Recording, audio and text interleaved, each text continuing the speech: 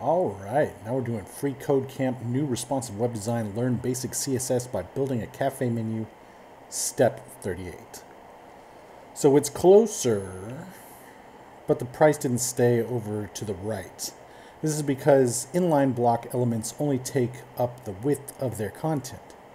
So to spread them out, we're going to add a width property to the flavor and a price class, flavor and price class selectors that have a value of 50% each. Okay.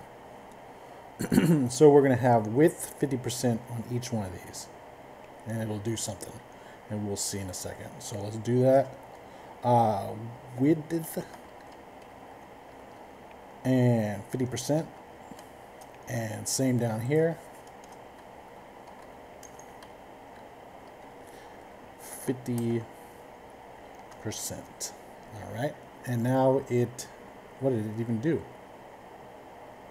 That can't be right. Let's check it.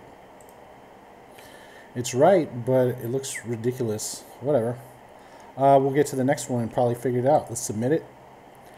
And now we're on 39, and we'll see you next time.